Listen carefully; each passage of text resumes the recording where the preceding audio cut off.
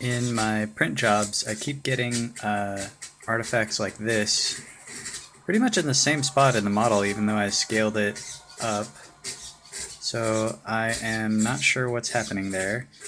It sounds to me like the extruder is skipping while it's printing, but I hear it skipping even when it's like on the start of this print, like way down here. So I don't know what's going on. And I'm not sure how to troubleshoot that.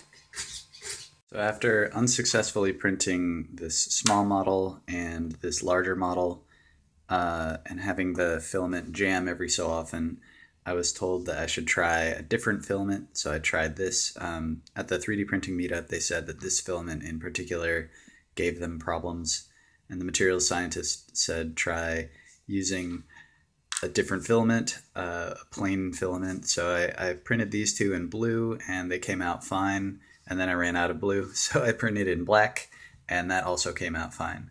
So now I'm going to try something else that the materials scientist suggested. She said to do a temperature tower as a perfect cylinder. So I'm going to do that. I'm going to print a perfect cylinder and I'm going to decrease, she didn't say this part, but I think the idea is to decrease the temperature until I can print, but at the lowest temperature that I can print. And then I won't have as many problems with the filament getting stuck in the cold end because it expanded too much because it was too hot. So thanks everybody for your help. It's printing the cylinder now, and it will do every 10 degrees it will go down, every 10 millimeters it will go down in 2-degree increments. It's starting off at 210. But it won't do the first increment until it's at 20 millimeters high. I didn't want to mess with the first few 10 millimeters because, I don't know, maybe it does something different at the very beginning. The temperature has stabilized at 210 and it will go down all the way to 196. I expect it to cut off before it actually gets all the way up to 100 millimeters tall. But oh yeah, something interesting I noticed is I tried to do vase mode twice. So this is the first one that I did, and let's see if I can find it there. That seam right there, I initially tried to make a shape that was just one layer thick, or one perimeter thick, but then I tried making a solid shape and letting the slicer do it. And it looks like that is a much better option, so it gradually increases the Z rather than doing a loop and then increasing the Z and then doing another loop and then increasing the Z, leaving behind this seam right here. There's no seam. The seam used to be right where the shiny spot is, but it's not there anymore. So yeah. Surprisingly, the whole thing printed. Even though it went down to like 180 degrees Celsius. So you can see the first 20 millimeters here are a little bit shinier. Maybe you can see that, I don't know. Come on, focus. There we go. First 20 millimeters are a little bit shinier, and then after that it's kind of duller. I am surprised. It got down to 182 all the way for the last 10 millimeters.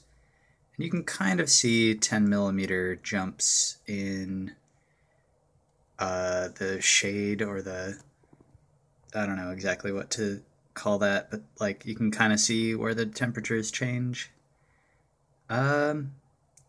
So I can print much colder than I thought. And I think there's something going on here that in an actual normal print I won't be able to go that low. There's no retractions, there's no speeding up or slowing down, so I guess I'll try a normal print and see how low I can go. I'll just try a normal print at a bunch of different temperatures. Alright, it just finished and it totally looks awesome. It looks like it even did the little details here, the little bumps where the windows are going to be. So yeah, this looks great. One thing that looks a little bit weird is down here at the very bottom. The shininess is different, and it seems to correlate with this feature right here. I wonder if that has something to do with how long the stuff is in the nozzle. And then there's this part right here. You can't see it from the outside, but internally there's this and this are two different parts. And at least in the STLs, and they are sliced as one part, but there's still an internal structure right there. And so I can see two little bands. I don't know if that comes through on the video at all. So yeah, something about how long the filament sits in the nozzle. Cool. So it's working. That's so awesome. Thank you to the Silicon Valley 3D printing meetup. They helped out. So I've printed at a lower temperature, 205, and I've also printed with no infill. And I was able to actually print this model. Let's see. It doesn't feel like it's about to break apart. That's awesome. Oh yeah, I forgot to do support material under there. But no support material on that. That overhang is pretty substantial, and it's still no overhang, and it's still printed just fine. Or sorry, no support material, and it printed just fine. Same here. So that's pretty awesome.